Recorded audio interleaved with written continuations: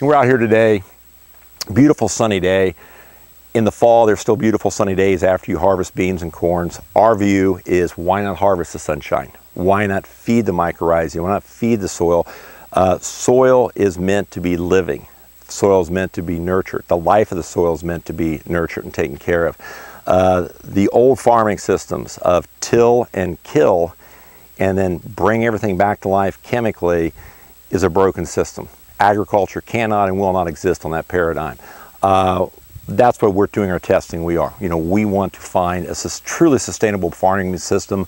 I like no-till, but I believe cover cropping with an ecological intent is the best way to practice no-till. I'm very confident that's the future of agriculture. I'm very excited to be part of that future.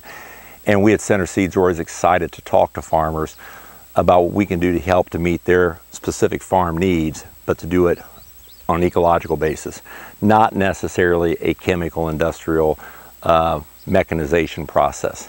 And really, if you think about it, this is probably the way it was meant to be all along. Somebody a lot smarter than me, and I think we all know that is God, designed that farming can be done naturally.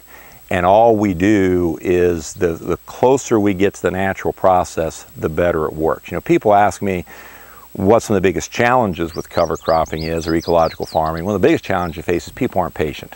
It took us decades to mess this up in this country and in this world. And it's not maybe going to take decades to fix it up.